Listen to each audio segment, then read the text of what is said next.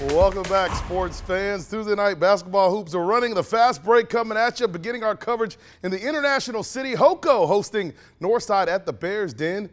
A shout out to Diane and Kirsten. They were at the game waving at me. And then Hoko 12-3, Northside 8-4. Lady Bears leading by 5 in the third quarter. Skylar Bailey whoop, whoop, on the outlet scores to push the lead to 7. That's 2 of her 10 points in the contest. But check out Northside point guard Quadeja Dunham. She dribble drives through traffic, absorbs contact, and gets the ball to go.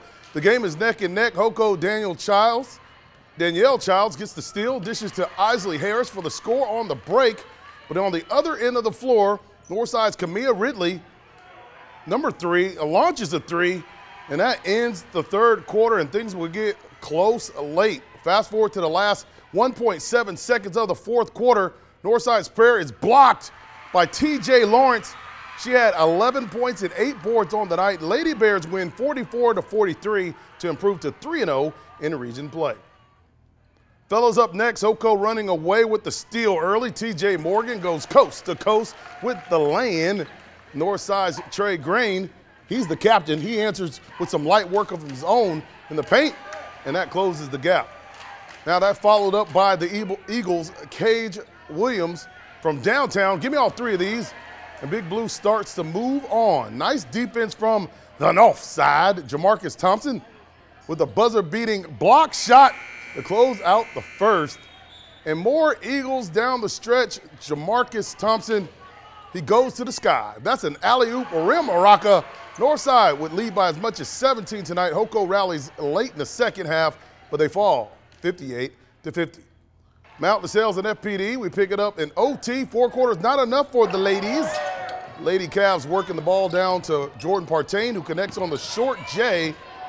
The Lady Cavs are up by 2. Then Partain passes to Sydney Ilucci, who misses. Gracie Matthews, she gets the rebound and passes to Madeline Davis, who takes it all the way to the other end with the layup, and that ties it up at 41. Later on, Sydney Ilucci drives and lays it up and in to put the Lady Cavs up by 3.